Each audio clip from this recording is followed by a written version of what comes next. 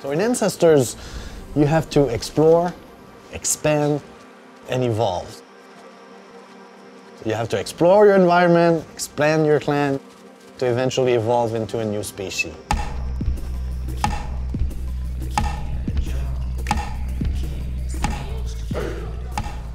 You're not one ancestors, you're not the hero of the entire human race, you're a clan. It's about a clan, a family. That lineage needs to go through time and eventually evolve into another species. So you can play as a baby, right? You can play as an adult, you can play as an elder. You're controlling one character inside a clan. And your clan is what needs to survive.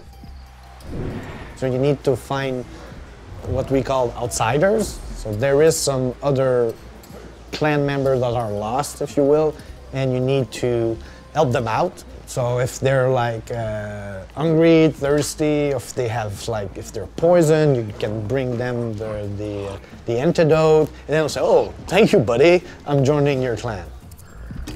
You can mate, have babies, and continue the species. At first, the jungle is your known and secure and paradise environment.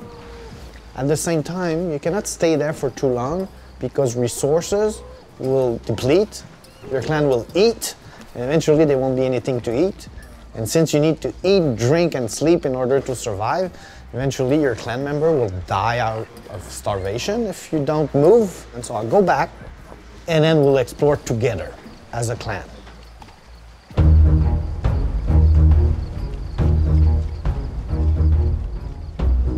Fear is really an important feature of the game.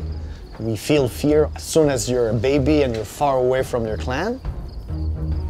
But also when you go into unknown territories, and this is done through a system of dopamine. If you have enough dopamine, you can go through your fear. Now I got two choices. I can go back, stay in my little paradise, or I can say, no, let's be curious and see what's on the other side of this.